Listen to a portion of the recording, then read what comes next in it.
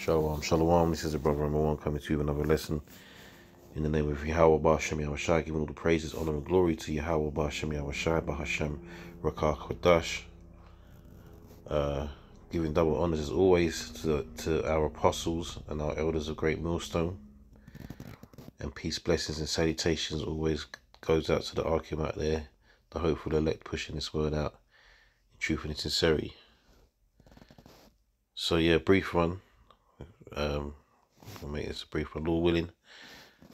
As you can see the title there, Africa must save the world from homosexuality. This is from the Ugandan president. Right? And yeah, man, Esau is fervent in this. He is pushing this, or attempting to push this hard. It's the most important agenda. Well, how can I put this? It's the most important agenda he has that is public or out in the open, so to speak. He has plenty of agendas that are, you know, secret agendas, man. But this one is out there because he's already convinced the masses that this is, you know, righteous to defend this kind of behavior, man. It says Yoweri Museveni insists that LGBTQ people are a major threat to the procreation of the human race, and he's right, man. 1000%. Why? Because this is a, you know, the scriptures talk about we're not ignorant of Satan's devices, because what? This is one of his devices on how to deplete the population, man. If you have people running around being confused about what they are and what their sexuality is, eventually you're going to run out of people that are procreating on this earth, man. All right, which is the natural order of things, is to procreate, to continue life on this earth, man. But you are pushing people into the mindset that, you know, it's not the way to go. We're obviously, according to the scriptures, it is, man. Right, and this is another case of Esau pushing his wicked agendas, man. His indoctrinations upon other countries of the earth, man. Other nations on the earth. And now, Babylon is going to be destroyed for all of this, man. It's Babylon that's going to pay for all of this. So as much as, you know, America, aka Sodom, spiritual Sodom and Gomorrah, attempts to pile this wickedness upon other nations, man, it's going to be destroyed for that. All right? Babylon is the place that's going to be wiped out. So let's read some more of this.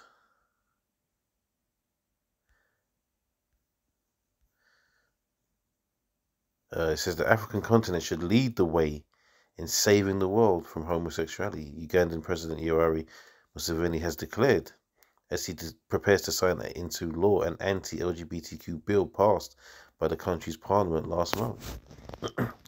And you know, you think Esau doesn't know what he's doing? You think Esau doesn't know that? They know the history, man. So they know that places like Uganda, Nigeria, and Ghana, places like these, man, are full of Jakes, man. Right? Full of Jakes. Full of Israelites. So once again, he's using all his powers to try and keep our people away from being righteous, man. Or, you know, although we know they're not righteous anyway, the majority of them. And none of us are fully righteous, man. The scriptures say that our righteousness is as filthy rags. So that's even us in the truth, man. You know, the Lord has been merciful in allowing us to have this knowledge and to teach it. Right? But we're not right. We're not nowhere near the righteousness that we're supposed to be. But we strive towards it. All right? But Esau's done everything in his power to keep us away from our power, by filling our minds with all this wickedness, man, these wicked ways, and our people are quick to follow, man.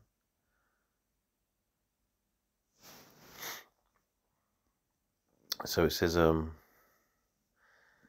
the bill, which Amnesty International has slammed as appalling and vaguely worded, imposes the death penalty for aggravated homosexuality and life imprisonment for the recruitment, promotion, and funding of same-sex activities in Uganda.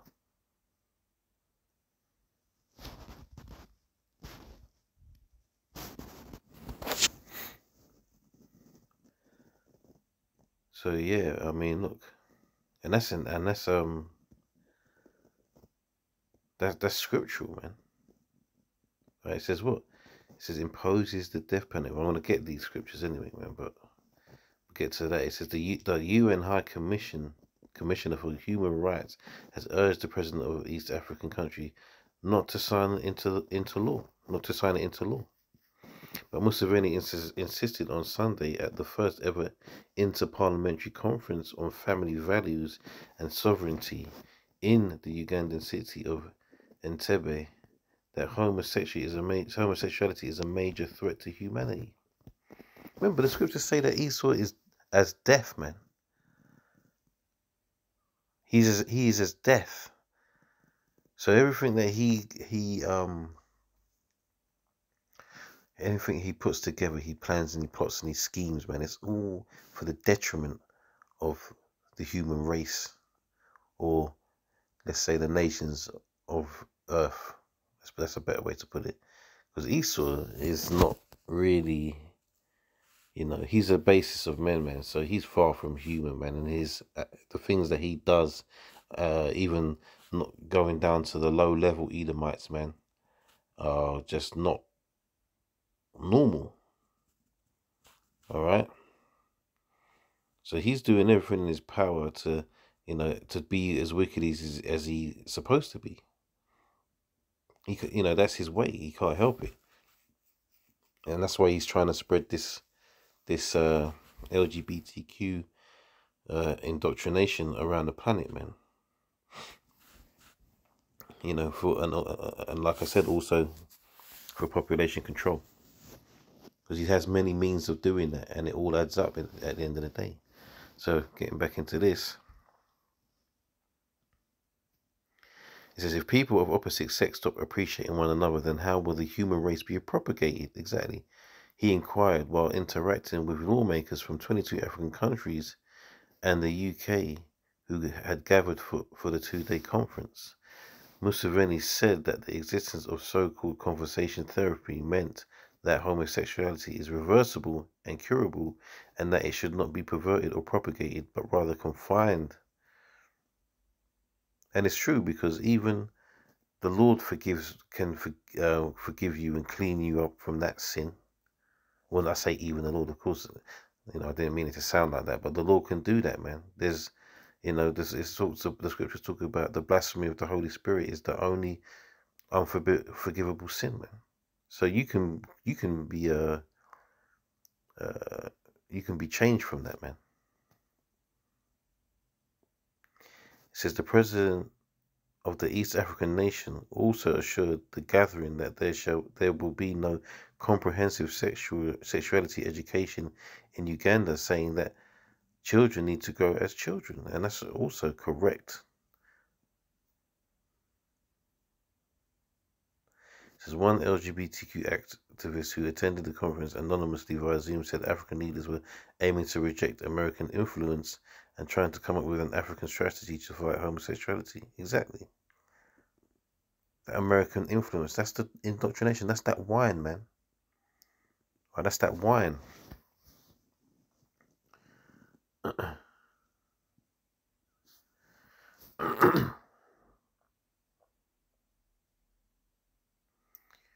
So let's get into the scriptures. I'll get this first because I've got it already, but I'll get what I was going to get afterwards. So this is Romans 1:24. It says, wherefore Yahweh also gave them up to uncleanness through the lust of their own hearts, to dishonor their own bodies between themselves. It says, who changed the truth of Yahweh into a lie and worshipped and served the creature more than the Creator, who is blessed forever. Amen. It says, for this Yahweh gave them up unto vile affections, for even their women did change the natural use into that which is against nature. And it says the Most High gave them up to these affections, man. So even though Esau's pushing it, this is the Lord is making Esau do this, man. People are being condemned by this behavior, and Esau's condemning himself heavily. He's going to be destroyed for this, man. It says, for even the women to change the natural use into that which is against nature. So we were just talking about that, man. It's against nature. It's against the procreation, natural way that the Lord made it. Man and woman coming together. Through sex to create children, man. It says, and likewise also the men, leaving the natural use of the woman, burned in their lust one toward another, men with men, working that which is unseemly, and receiving in themselves that recompense of their error, which was meat. Right? And all these so-called Christians who are into this LGBTQ business, right, you're condemning yourself. The scriptures clearly tell you. So you're skipping over these precepts, man. You're skipping over them to do what you want to do, man. Verse 28 says, and even as they did not like to retain Yahweh in their knowledge, Yahweh gave them over to a reprobate mind to do those things which are not convenient. And why are they not convenient? Because they bring nothing. If anything, they bring you bad times, man. Diseases, demons, man. Let's not forget the demons, man. That's a demon on you. That's a demon on you, man.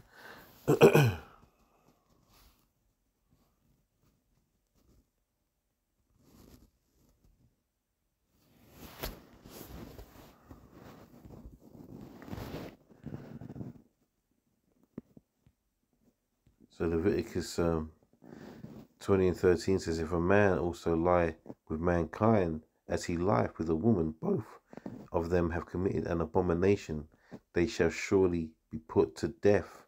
Their blood shall be upon them. You see, so that's what they're proposing in Uganda is righteous, man. It's righteous. I'm not saying they are righteous, but it is righteous. All right, and we can talk about this. We can't.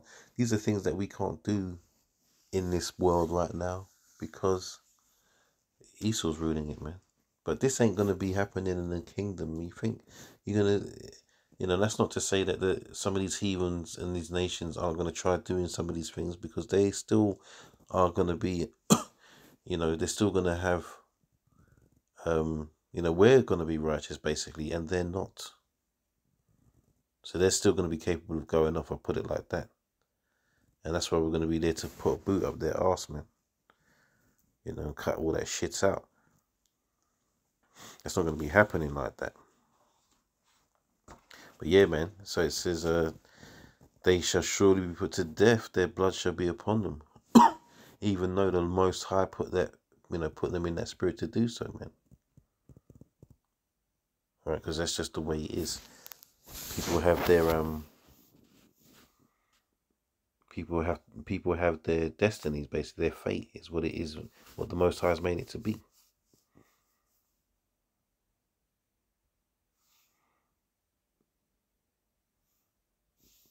Habakkuk 2.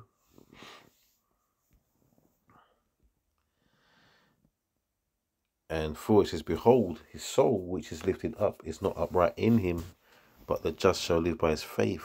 And that's Esau, man. It says,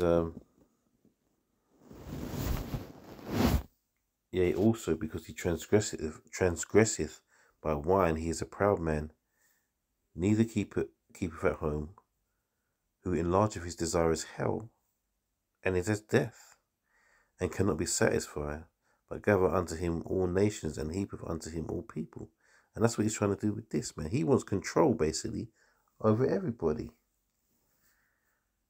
And he's, how many times you want to go, imagine Uganda trying to go into America, aka Babylon, aka Sodom and Gomorrah, and trying to tell them what to do. It's unheard of, man.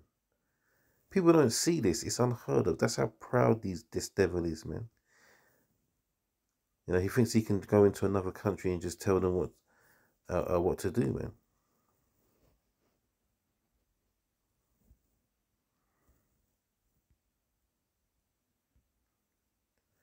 I'm jumping down a bit. It says, verse 8 says, because thou hast spoiled many nations, all the remnants. This is Habakkuk 2 and 8. So like, because thou hast spoiled many nations, all the remnant of the people shall spoil thee, because of men's blood and for the violence of the land, of the city, and all that dwell therein. So this is where that World War III comes into play, man.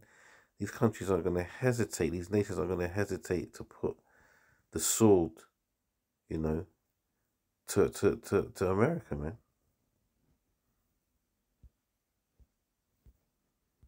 Verse 15 says, woe unto him that giveth his neighbor drink, that puttest thy bottle to him, and makest him drunken also, that thou mayest look on their nakedness. And that's that drink they're trying to give to these African nations is a LGBT business, man. It's for them also to be wallowing in iniquity like Babylon is, man.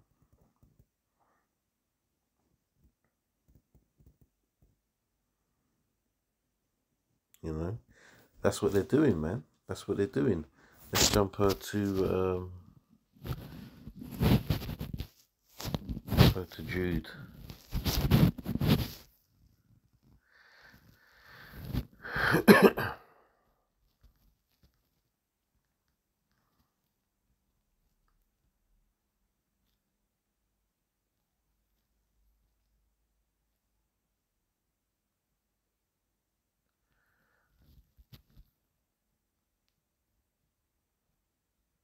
Actually, I will start from 3. So Jude, it's only one chapter, verse 3. It says, beloved, when I gave all diligence to write unto you of the common salvation, it was needful for me to write unto you and exhort you that ye should earnestly contend for the faith which was once delivered unto the saints. This is why we don't bend, right? We don't bend to the will of what the world is trying to say, man.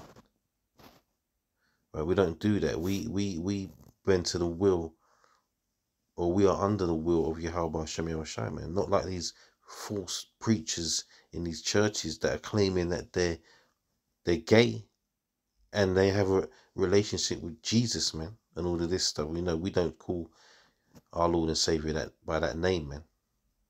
And we don't even, I don't even like saying that name, man, but sometimes we have to say it. But we believe on Yahweh, Yahweh Shai, man. Yahweh Shai is the name of our Lord and Savior, man. Right? And he doesn't follow after the ways of this world.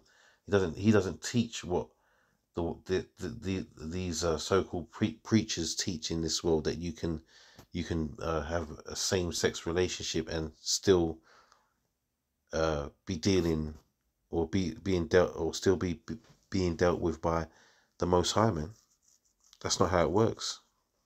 You can't change the scriptures and the laws to your will. It says, and to exhort you that you should earnestly contend for the faith, we have read that, which was once delivered unto the saints, right? For there are certain men crept in unawares, who were before of old ordained to this condemnation, ungodly men, turning the grace of our power into lasciviousness,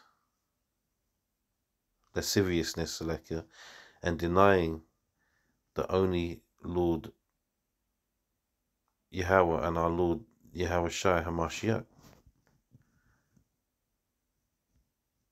Right? And I will therefore put you in remembrance, though ye once knew this. Right? So how do we know this? Because where our ancestors coming back. How that the Lord, having saved the people out of the land of Egypt, afterward destroyed them that believed not. So all our people that are running along with these indoctrinations, man, are going to be destroyed, man. All our people that are involved in it, right? Any one of them that's out there in Uganda and all the other east and west coast lands, man, that which, you know, or wherever our people are, man. Anyone that's getting along with this are going to be destroyed, man. And the angels which kept not their first estate, but left their own habitation, he hath reserved in everlasting chains under darkness unto the judgment of the great day. Even as Sodom and Gomorrah and the cities about them in like manner, giving themselves over to fornication and going after strange flesh, are set forth for an example, suffering the vengeance of eternal fire. So, what's that tell you, man? All those that engage in this behavior, all those that are pushing this behavior, are going to be absolutely obliterated, man. All right, in that great day when Yahushua comes back, man, and World War III is kicking off, and the chariots are flying around, smashing up the place, right? That's what's going to go down. Isaiah 33:1 says, "Woe to thee that spoilest, and thou wast not spoiled, and dealest treacherously, and they dealt not treacherously with thee. When thou shalt cease to spoil, thou shalt be spoiled, and when thou shalt make an end to deal treacherously, they shall deal treacherously with thee." So that's going back to, the judgment that's going to fall upon Babylon, aka America, when the world turns on it. Because the world's going to turn on America, man. They think they're in full control. That's why they think they can go into other countries and tell them what to do like that.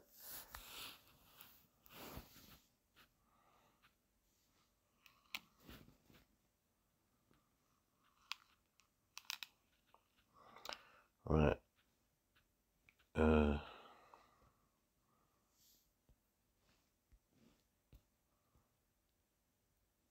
Amos 9:8 says, "What?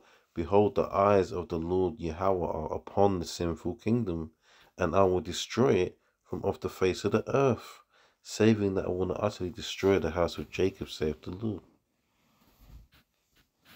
I think that says it all. Remember, that place is going to be an astonishment, man. Right? Foul beasts are going to be there, man. All the desert creatures, man. Because then, and it's going to be uninhabited. I can't remember where that scripture is, but you know the one. That place is going to be left desolate, man. Never going to be inhabited again. For all the wickedness, man.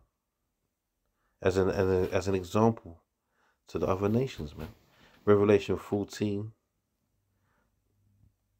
it says, and I saw another angel fly in the midst of heaven, having the everlasting gospel to preach unto them that dwell on the earth, and to every nation and kindred and tongue and people, saying with a loud voice, Fear Yahweh, and give glory unto him, for the hour of his judgment is come, and worship him that made heaven and earth and sea and the fountains of waters. So that's what we're supposed to worship, Yahweh Shem Shai, and with the teachings of man, and to follow the teachings of, I should say.